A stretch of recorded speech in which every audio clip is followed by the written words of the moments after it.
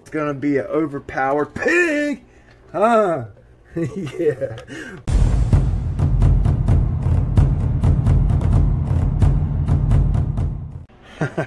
What's up? What's up, YouTube? Big B here with Ironclad RC. Thank you guys for riding with me. Yeah, I got some parts laid out on the table I've been collecting. You know where this is going. That's the prize right there. Yeah, straight off the boat, baby. Hong Kong. Yep. A mini Outrigger, Epoxy Outrigger boat. This is like a generic eBay rigger boat hull, and I am super stoked to have this on the channel. I'm going to kind of unbox it for you guys, show you what you're going to be getting, show you what it's all about, the quality, the workmanship, dimensions, the whole nine. Kind of what we're going to be dropping into it, what you can drop into it, and yeah. So we're going to get right into it, you guys. You know the deal. Hit that comment, subscribe, like, blah, blah, blah, ring the bells and all that good stuff. Yeah. Big B here with Ironclad RC. Alright, so basically it's a generic style boat. No fancy packaging, no fancy box. That's what it came in, and that's what we got. That's the tub, that's the center part.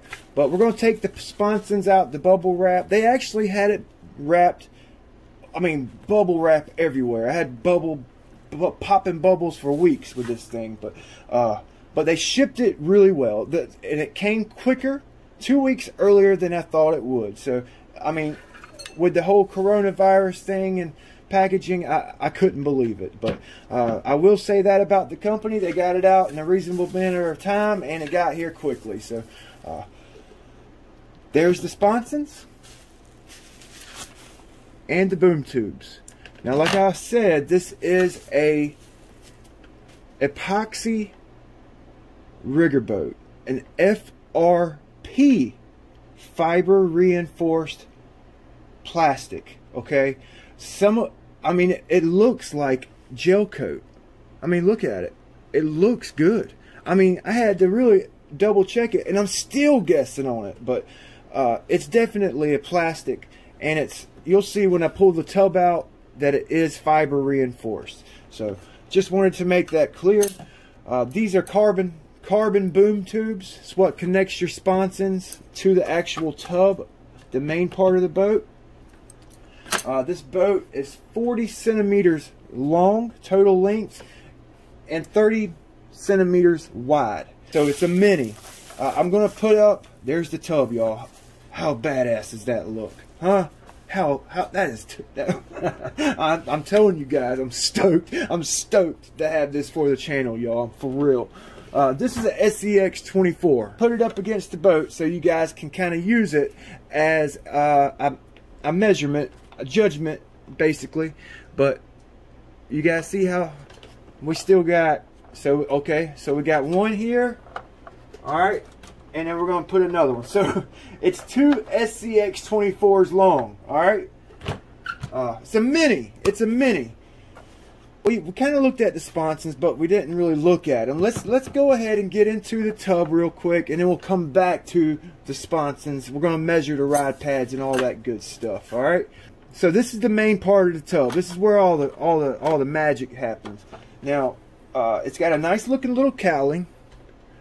All right, and now you can see that it's fiber reinforced. It's probably, if I had to guess, like a fiberglass chopped cloth that they use to structurally strengthen the boat with. But it's a nice, it looks nice. I mean, they did a good job. The finish, there's not a lot of flaws. There are a couple here and there, but they can be worked out. I mean, you can buff it up. You can make this boat look nice without having to paint it. We'll lay that aside, the cowling. So the hull actually comes with a few little goodies. It has a fiberglass motor mount, which is pretty nice. Pretty nice. 70 bucks for this setup. All right, and then it also includes a carbon fiber turn fin. You put that on the back of your right sponson, and that helps you hug the water in the turns. It's nice looking, you guys. That's so that's included with the boat. That's not extra. You got the mounting tabs for the turn fin that is included.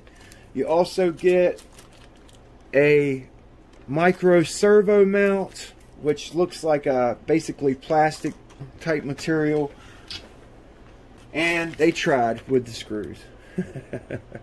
They tried, but hey, 70 bucks, you can't beat it. That's a nice boat. I'm gonna show you guys what you get in the kit. All right, you get the boat, what you see here, and then you get your motor mount, your turn fin, carbon fiber turn fin mount, and a micro servo mount. It has two main openings on the tub here. You got your main cowl, and then you got a little rear hatch back here, which is like a plastic. How big around the boom tubes are. Alright, so 6 millimeter boom tube. This is actually used to connect the sponsons to the tub. So you just kind of put them in. They're already pre-drilled, which is awesome. You ain't got to go through all that crazy trouble trying to figure out measurements and guessing. So you get your boom tubes in. I like saying boom tubes, y'all. This is going to be a fun project. Yeah. Alright, got one sponson on, and then we're going to throw the other one on the other side. Yeah, done.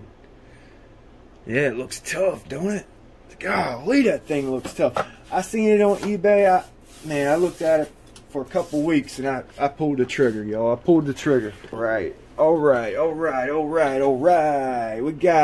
We got our adjustable ruler out. Gonna give you a couple measurements, and then we're going to get into kind of the electronics and what to install on the boat. So I'm going to flip it over here. We'll set the hatch off. We're going to flip the boat over, and I'm going to give you a couple. Oh wow, look at the. Okay, so we're going to do the measurements, but I just wanted to point this out so I don't overlook it. You see the seam?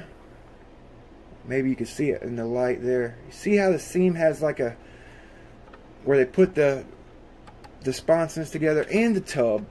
It's not perfect. Some boats, you know, like a TFL, the seams come almost flawless. You can barely see them. And some of the cheaper boats, you can definitely make out the seam where they put the two parts together. So you get what you pay for. I mean, 70 bucks. It's not cheap for a mini boat, but I would have liked to seen a better glue up seam job. But like I said, you get what you pay for. So yeah, let's get back to the measuring. This is the ride pad, and basically back here is where the boat will be riding at up on plane. But we got 1 inch ride pads on your sponsons. Let's make sure both of them are the same, and they are.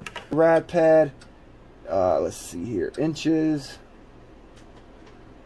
Total length on the ride pad from here to here is basically 4 1/4 inches. The tub is, I think it's 2 inches wide. 2 inches wide on your tub. The total length from tip to tip, total length is 18 1/4 inches or 46.5 centimeters. Total length. 30 centimeters wide from sponson to sponson, outside to outside. The tub is 16 inches or 39.5, 40 centimeters. 40 centimeters on the tub total length. Got her zeroed out. Now let's check the weight of just the hull with the boom tubes and sponsons.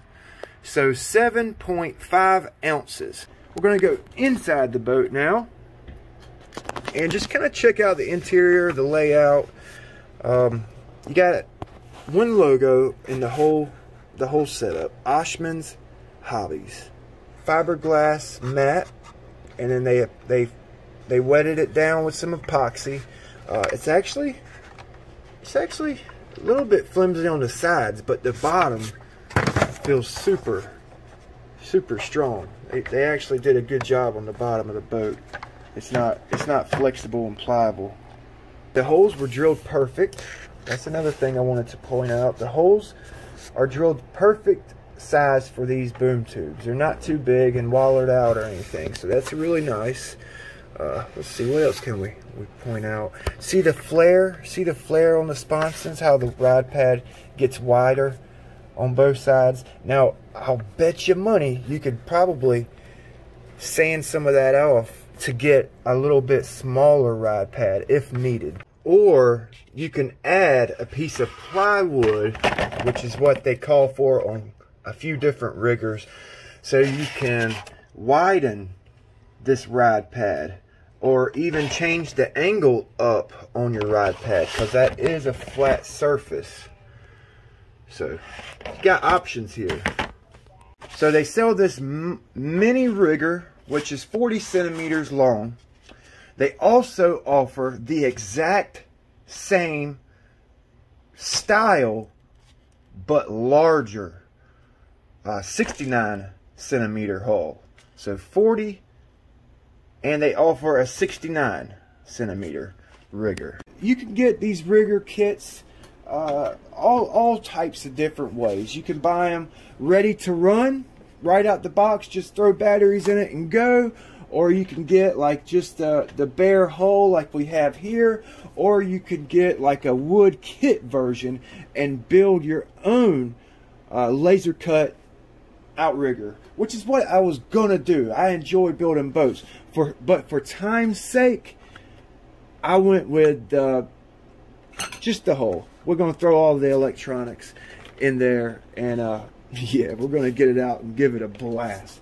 KEPS rigger build plan actually calls for a 2840 size can with a maximum motor size of 3050.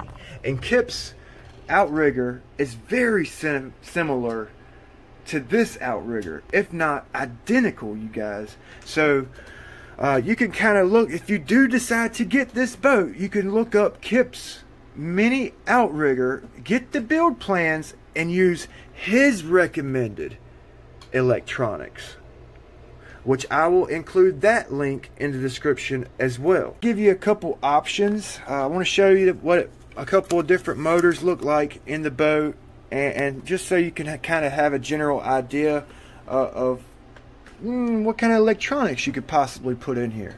So I got this 2868 size motor, and it's very large for this boat. See, not much room on the sides, and really not a lot of room in between the sponson and the front of your hatch opening. So with the ZTW Shark 50, which is not a small ESC by no means, it basically fills this boat up. Just wanted to show you kind of what it looks like in the boat, how much room you have with a 2S 2200 in there with this ESC and motor combo. So maybe you guys might want to do something a little bit different than I am. Hint, hint. 2S, the ESC, and your motor. Alright. Then you got your micro servo that you're going to have to put in there, and your receiver box. Alright, so there's not a whole lot of room in here, you guys, as you can see. Alright, so now I'm going to take out this 50 amp ESC and put something a little smaller in there. Now this is an aviation ESC. It's not for boats, but you can use this in this boat because it's not water cooled. Okay, so something to think about. That ESC right there, you get it for like $8. Okay, so look, with that 30 amp, all right, I'm gonna take out this 20 28mm motor, and we're going to throw in this 22mm Outrigger, which is not designed for boats, but just so you guys kind of get an idea of what you're going to be up against. So, got plenty of room around that motor. I can't use this motor mount with that big motor I have. I'm having to put a custom motor mount in. But you can use this motor mount with this small motor. You see that? Alright. You got plenty of room for everything. Okay? You can run this boat on 3S, setting it up light. And this thing will probably be just as fast, if not faster, than my overbuilt hog of a boat. And it's going to run better than a heavy boat if you keep it light. If you keep it light, it's going to handle better in choppy water. Now, a heavy boat's going to handle better on slick, calm glass. All right, and that's what I'm kind of building my boat. I want to do speed runs. I'll do some oval passes and stuff, but I want to see what we can get out of this thing, huh? Could possibly run like a drone setup, 6S setup in this thing, and just do some straightaway screaming, y'all. But this is a perfect little boat to build if you got small ponds near your house or in your backyard. It don't take a whole lot of room to run this boat. So I'm super stoked to have it on the channel. I hope you guys kind of like this unboxing, this kind of review. I'm trying to think of a scheme, paint job, vinyl wrap job for this thing that looks cool, stands out. I was thinking something along the lines of like a graffiti theme, but a race theme might be okay too. But you guys comment, let me know what you guys want to do. Maybe we'll put something together, huh? But yeah, I got all the hardware needed, and we're going to get started building this thing as soon as possible. So look for it on the channel. Ring that bell to get notified for the builds. As always, you guys, thank you for watching. Big B with Ironclad RC. Build your rigs ironclad. Have fun doing it. We'll see you next time.